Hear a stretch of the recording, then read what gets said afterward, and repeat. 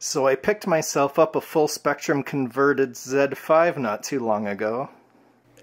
So when I've got a filter attached, like, how do I actually integrate that into my daily shooting?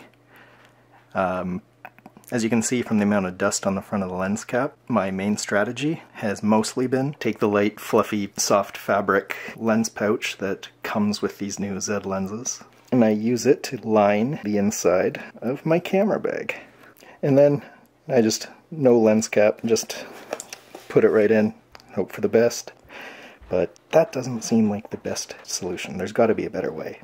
The lens cap that comes with the 14 to 30 f4 actually does fit onto the front of these filters, but it's not a very secure fit. Like a very light bump will have it pop right off, and I often think that having this thing pop off and slide around is probably going to cause more trouble than not having a lens cap at all. I saw a bunch of places online advertising these universal silicone lens caps that claim they're good for 52 millimeters all the way up to 112. But let me tell you, with the amount of fuss and forcing I would have had to do to get this over top of an 82 millimeter filter,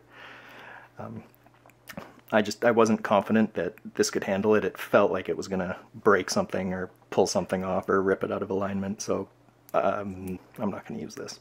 So plan B was I went on Amazon and I found just a generic 82 millimeter lens cap. I bought the cheapest one I could find, and when I was looking at the plastic up close, it actually looks like it will hold the lens cap off the surface of the glass, and it clicks in place easier and more securely than the name brand Nikon lens cap. And I got 2 of them for $9, so when I eventually lose one, I'm not going to be that upset, so I think that's a win-win. So now that my lens cap issue has been solved, I got to work out a way to deal with this.